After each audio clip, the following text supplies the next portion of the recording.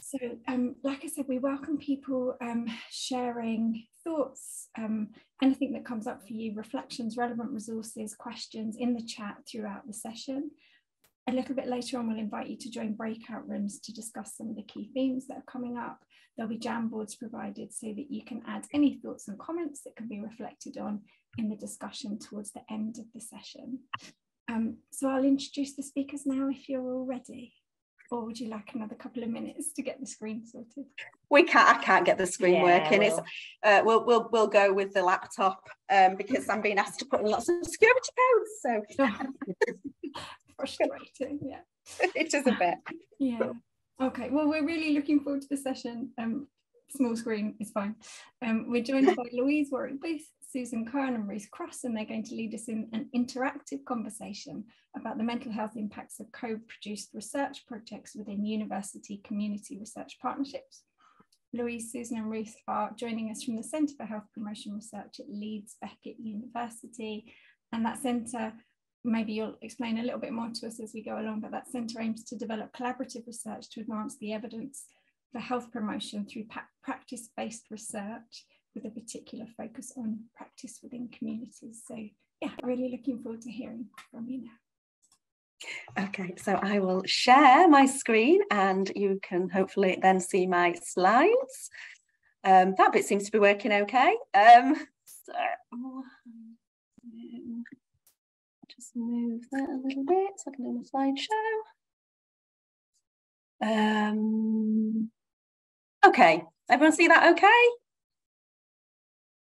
Perfect. Yeah, that's great. Yeah. Brilliant. So we're aware of time. So this is obviously the title of our under-recognised emotional labour, and we want to talk to you today about I'm just going to move my slides on so then you can see today's plan. Our experiences of researching in co-productive ways in the context of research and community partnerships. We've probably put too much into this seminar because for us, we've identified two themes from this sort of work that we've been doing over a number of years. And we're interested in everyone else's viewpoints. There'll be time for discussion around if their experiences are the same as ours as well in terms of sort of researcher wellbeing and mental health, as well as kind of tensions in co-productive approaches to research that come from stakeholders, rather than just kind of, the first theme is thinking about, how we work with participants and the impact upon us emotionally. And then the second theme is more about kind of, there's power dynamics that are at play when you're working in co-production, and lots of sort of vested interests. So yeah, that's our plan. So I guess as a starting point, what we're going to do is kind of cover how we work, and then we're going to delve a little bit more into each of those themes and then allow some time for chat. So I hope that all sounds okay. I hope it sounds like that is what everyone was expecting today and that you're in the right place too. Okay, so I'll hand over to Susan, who's going to talk about our ways of working. Yeah, I'm very briefly going to go through our ways of working. So if you do have questions later, or indeed after the session, you're very welcome to get in touch with us. So co-production principles inform all of our practice really. It's an approach that aligns with participatory goals. It involves participants working together on equal footing, so whether that's academics or experts by experience, working together without privileging a single viewpoint. Our methods range according to each project requirement, stakeholder need, the types of communities that we're working with. Always very, very flexible and shifting. So within a project, we might have to amend things along the way to fit with people's needs and capabilities and interests. The people, particularly women, when we were working in women-centred work, and service users in general at the centre of the research approach, taking into account people's different levels of literacy or use of English or the sensitivity of the research topic. Our work's underpinned by feminist principles. We're all proud feminists here. And again, that's a lot about tackling that power dynamic as middle-class, middle-aged women from the university, going out into different types of communities. We use mainly qualitative approaches to really allow the exploration of people's experiences. Generally focus groups, interviews, case studies. We've done quite a lot of work, peer research, community research, training up community members to do research with and in their communities. Creative methods are a really important part of this because they allow people to express themselves in different ways. We've got a picture there of one of my favourites of the metaphor of making a cake. So this is for a programme evaluation, of asking people what was essential, what was the core ingredients to make that programme work, and what were the added extras, the icing, the cherry on the top. So we found this way to put people at ease and find different ways to get people to tell us what they think about things. Again, we're more than happy to go into this at length, but it's just a real quick overview to start.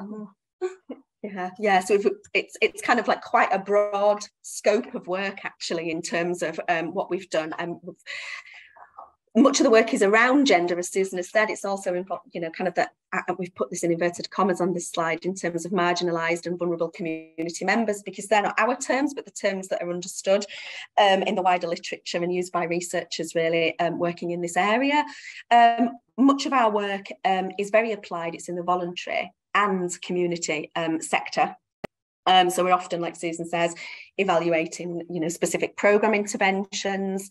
And so we've done a list here of just the gendered interventions that we've done over the last 10 years. Most of those, aside from the final bullet point that talks about the NHS FGM clinics, the rest of this work has been in the voluntary and community sector. And we've put some examples of kind of our publications around this slide as well. So we've written on our methods, as well as written about kind of, you know, do the interventions work, and then a recent article that we wrote about kind of co-production and what service users sort of think of that to an extent as well, and the kind of, you know, lovely title there about, you know, it really intimates that they don't necessarily care, not in a negative way, but in a way that what's important to them is perhaps not what is important to us as researchers. And I think that's important in remembering when we're working in co-productive ways. So that is an absolute like whistle-stop tour. 10 years in 2 minutes, I think. So as Susan said, if people have more detailed questions, you can come back to us later on, and we're always happy to sort of answer emails as well. But we want to spend most of the time that we've got now kind of talking in detail about what this practice and this kind of research means around those themes that we've identified around researcher wellbeing, and then also around kind of power dynamics and the implications of those things for us as researchers. So I will move on, and then I think Ruth's going to talk to you about our first theme, which is published in this lovely little book that we've put a picture on recently.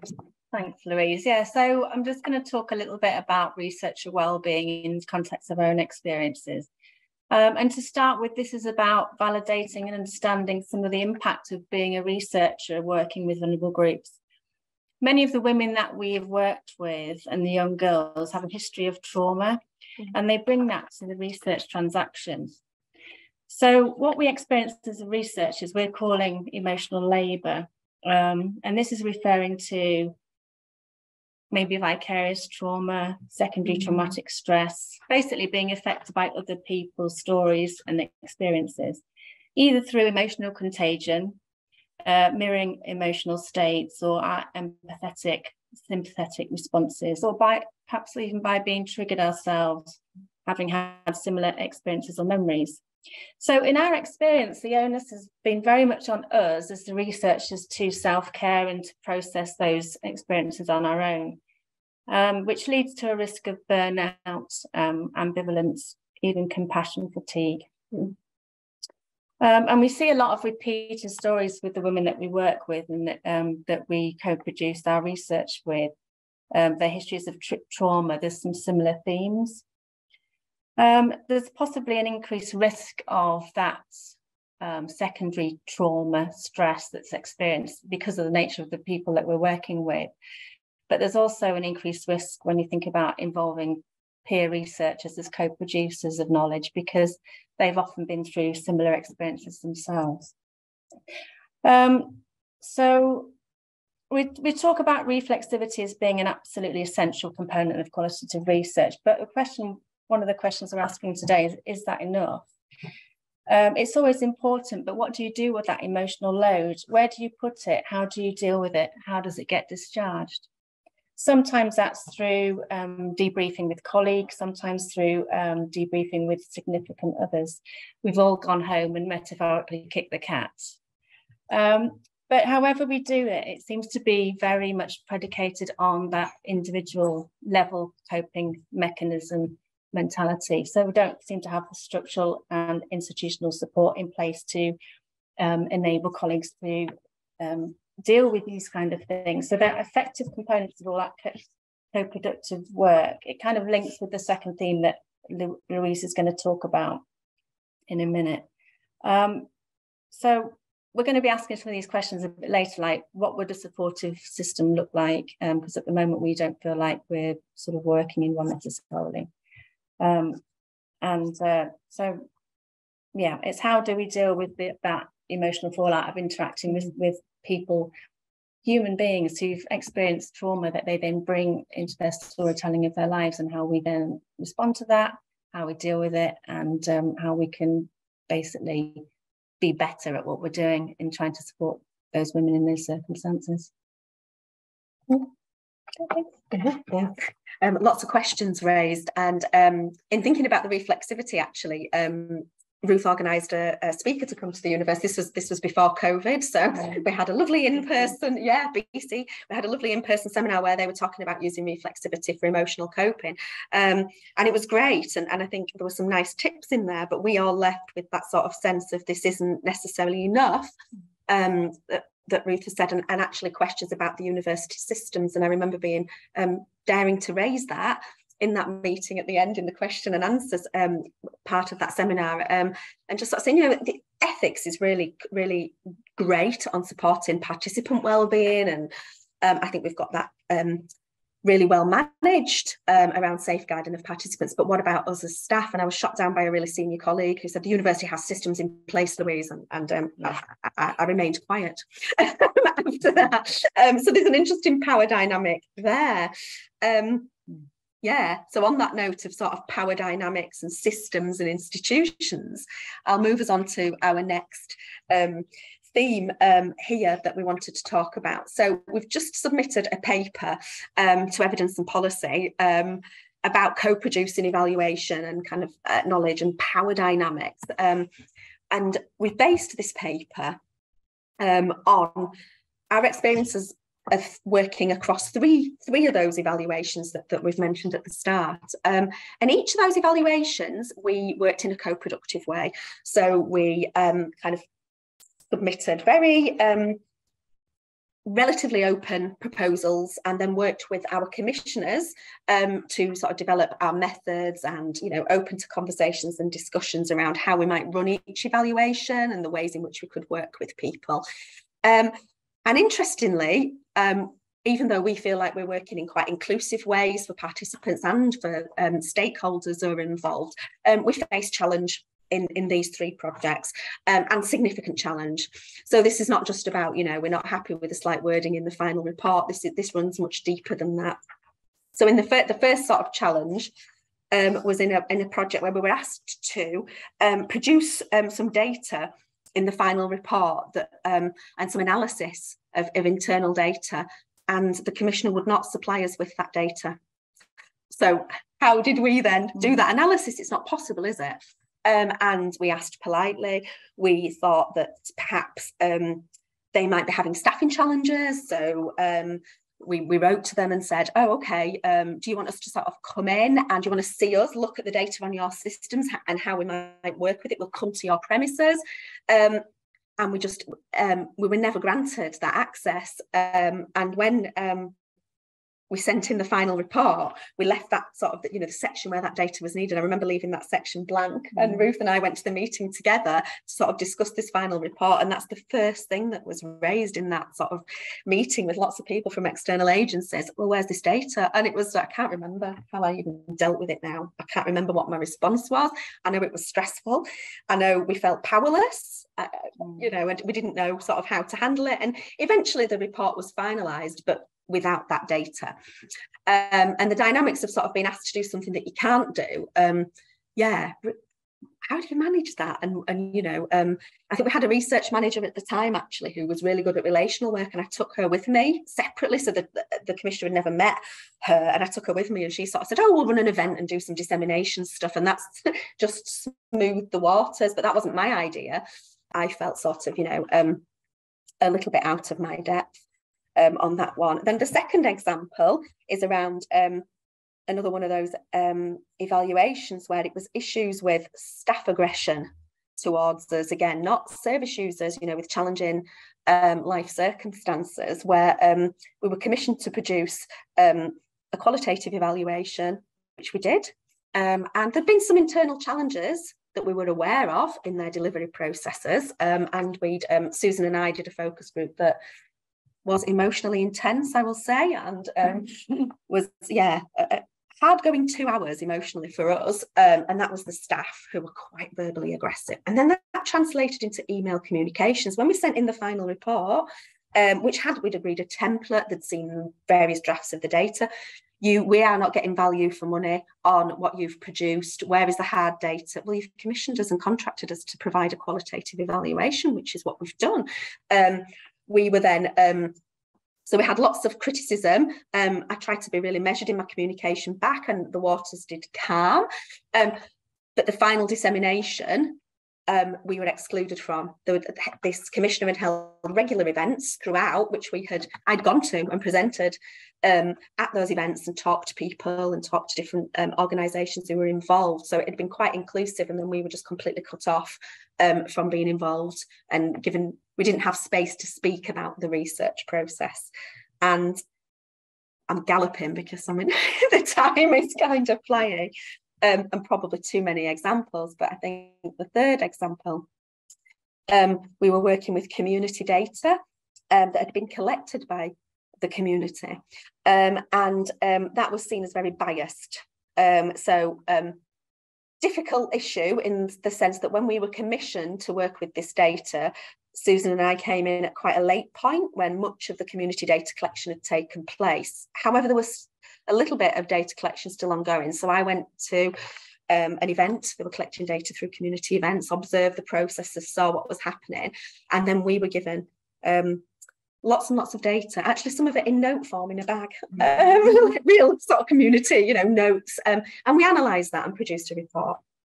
Our findings, based on kind of good sort of community-based research, were really, really criticised by people in power locally, because they did not like what the community had said about an intervention that was taking place. As an independent researcher looking in, everything that was going on, what the community said I felt was very fair. It wasn't particularly critical of this was an evaluation. I'm trying to speak about it without making it identifiable, so it's quite challenging to sort of give you much. Quite a polarising topic. It was, it was quite a stigmatised topic too, so I think all of that plays into it. And the result of this was because, and there'd been some separate research with this. It wasn't contradictory, the findings of that report, to our report, but it was a different focus. Okay, so it focused more on stakeholder views rather than community views.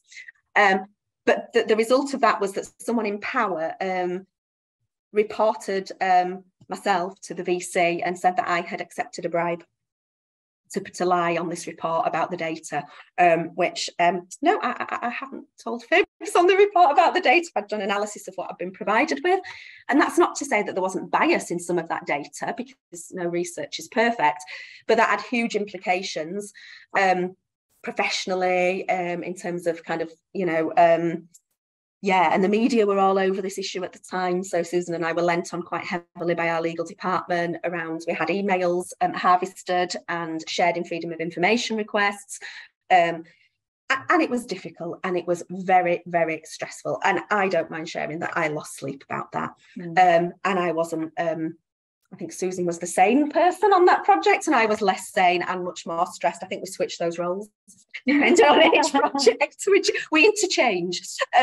But yeah, I think all of these little political things that are going on, and power dynamics, and vested interests and tensions where people want to get interventions refunded, and perhaps our research doesn't necessarily help with that, or doesn't quite say what they want it to say. And then in working in co-productive ways, in trying to afford more power to people, does that then raise more challenge for us as researchers, because we're seen as very friendly and nice people who will help them in their endeavours, but actually we are those independent researchers with a critical stance still. So there's all those things at play, and the university has really not supported us in dealing with any of those challenges. We've supported ourselves and supported each other as peers. But again, that's sort of one of the things we want to talk to you about and ask your experiences about, you know, does this resonate? And yeah, what about your well-being if you've had similar experiences? So we've listed some questions for breakout rooms, so that, yeah, we can all discuss, or you can discuss something. Thank you everyone for kind of, you know, chatting about our questions, and writing things on the Jamboards as well in answer to these questions. We've had a little spy while you were chatting and filling in those Jamboards, so we could see what you were doing, and it was interesting. We were saying, oh goodness, you know, there was different examples of things that don't happen at our institution, and I guess we tend to work a little bit in silos. So yeah. So these are our suggestions. So I'll just take you through those first, and then I can, yeah. What we suggested in this paper that we've got under review at the moment is, you know, we need more research in this area about researcher experiences, because particularly around emotions. And I think there are, you know, there is certainly developing work in the social sciences around emotions. I know that there's a whole sociology of emotions, for example.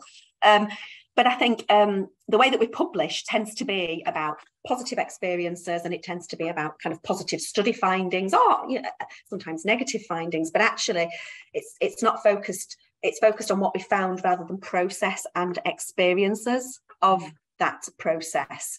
So we need more sort of publication and more ideas and more kind of, yeah, around this.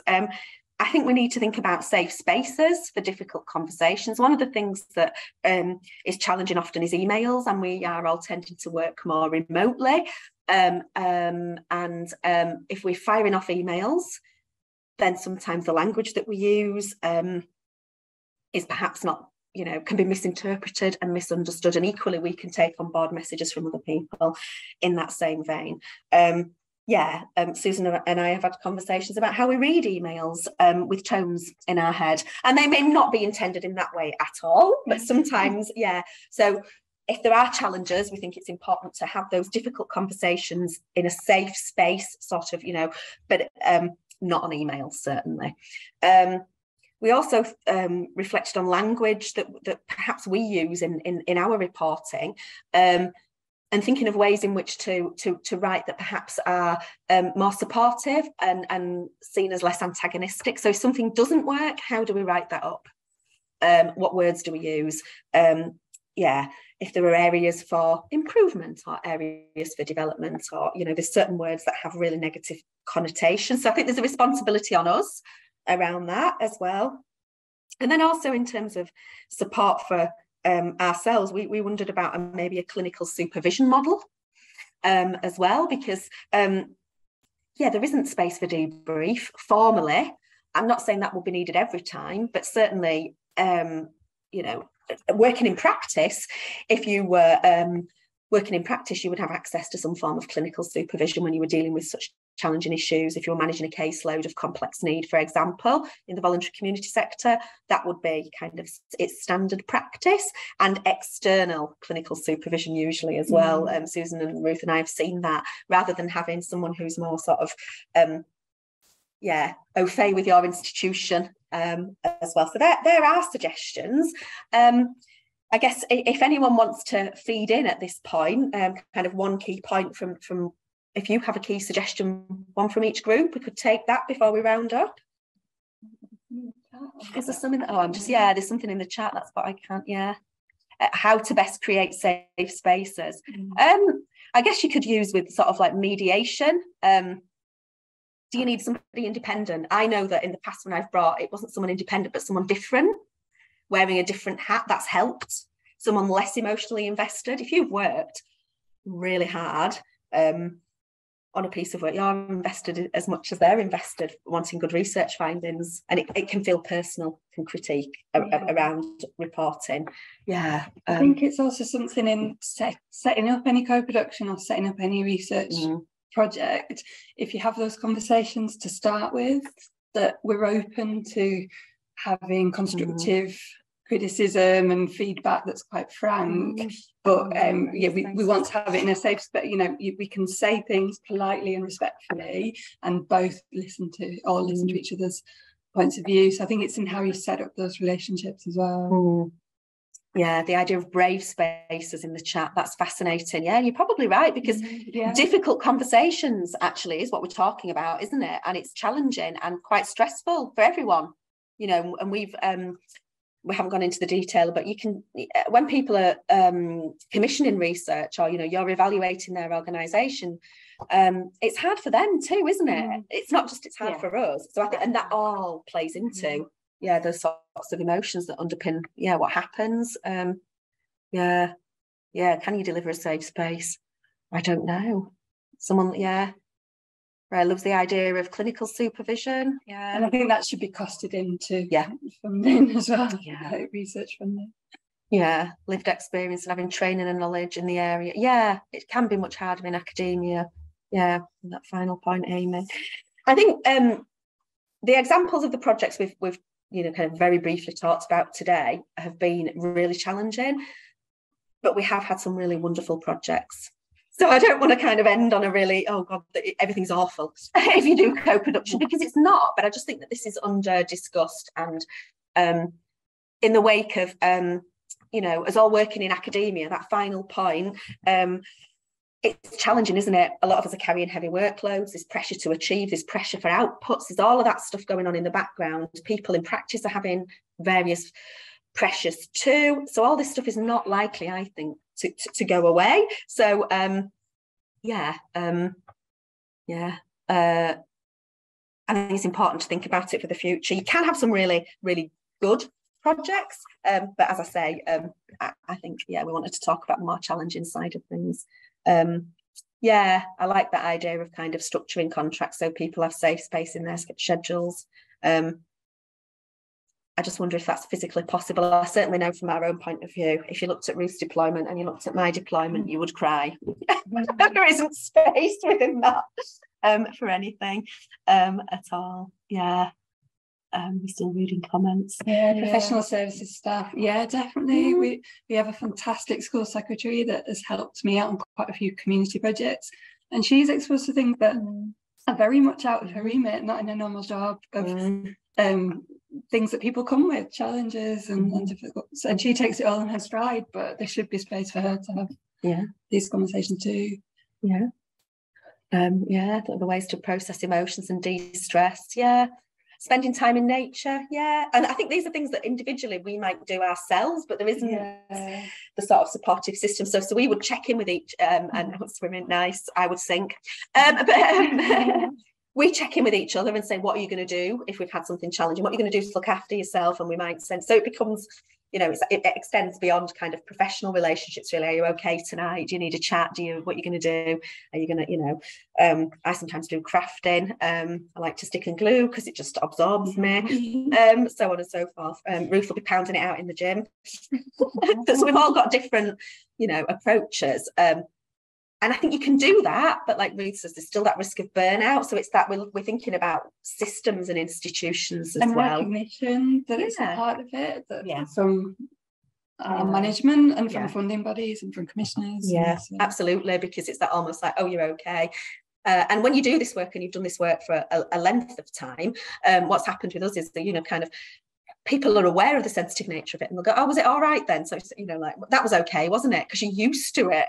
Well, is that the right approach equally? Because I might be used to hearing those same stories that Ruth talked about, but that doesn't mean it, you know, it's not upsetting in some ways as well. Yeah, so they're the references to all the things that we've sort of written about in this area. And yeah, we're aware of time. So we don't know if anyone's got any further questions, which sort of, you know, got a whole 4 minutes left. Our emails are on this here as well. So if anyone does kind of want to, yeah, communicate with us, do feel free. Yeah. We love the sound of these wellbeing days. Yeah. We need one. And debriefs, yeah. Yeah. And I do think the debriefs should be in the diary and cancel if need be, as opposed to specifically having to put them in the diary when you need it, because we don't. Yeah. Yeah. Wellbeing days, yes, please. Yeah, I know. Yeah. Can I just say thank you for creating this space for us, because it's been so fascinating to think through what can be done at an institutional level and what we can do as teams to support ourselves and our colleagues as well. But yeah, especially to reflect, I think, on the institutional provision of support around emotional labour. So thank you. I really enjoy being in my group, so thanks to my group as well. I think we're going to wrap up now, unless anybody would like to put any final comments in the chat, and we'll take a look at those. Before you head off, Katie's going to put a feedback poll, which will pop up on the screen apparently. So if we could all take, there we go. If we could all take a minute to answer that before you leave, that would be fantastic, because it then helps us to plan and run the sessions in the future. Yeah, so just a huge thank you to you all for joining us. We really appreciate it. It's been great. So thank you, and goodbye everyone. We shall see you at the next session. Thank you. Thank you for listening to us. Bye. Bye. Bye. Bye.